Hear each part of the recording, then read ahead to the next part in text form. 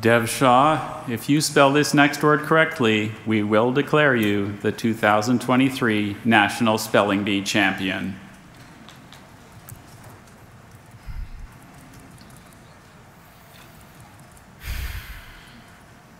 Samophile.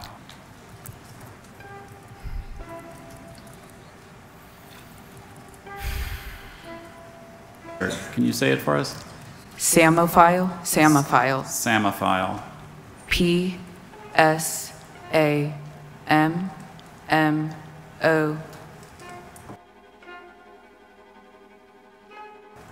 P-H-I. Will Dev be able to spell Samophile? Yes, it's pulse-pounding moments like this that we will get to experience here in the Spelling Bee Club. I'm Mr. McCoy, officially welcoming you to the adventures that await you. I also have a co-leader. He is the famous Zayden Gussman. He and I will be leading you through a multitude of adventures through games such as Spell Cat, Boggle, Sparkle, and so much more. On a weekly basis, you will also have the opportunity to analyze words through a series of lessons. You will have your very own spelling notebook. You will also have your own spelling writing utensil. Yes, all kinds of adventures are coming. Let's get back to Dev and see how well he does in this Spelling Bee contest.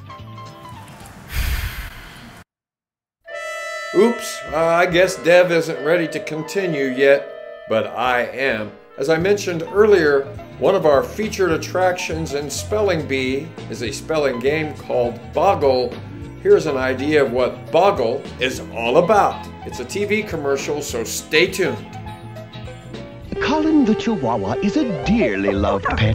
Unfortunately, his owners have discovered Boggle, the only 3-minute word game where players search for words like tree or curb and score by finding words others don't.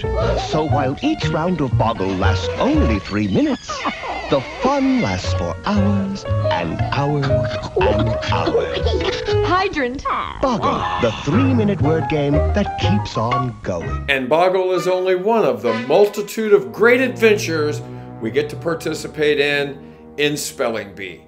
And now, as promised, we will look in on Dev to see if he can really spell Samophile. Let's have the sentence. Any Samophile, for example a cactus, would flourish in the Arizona desert. Can you say it for us? Samophile, Samophile. Samophile. P-S-A-M-M-O.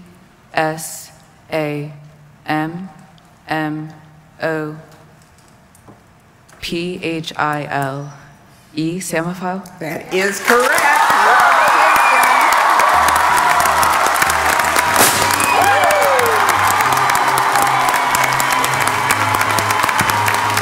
And yes, you can achieve success just like Dev. Our official adventures are about to begin. Here it comes, Spelling Bee.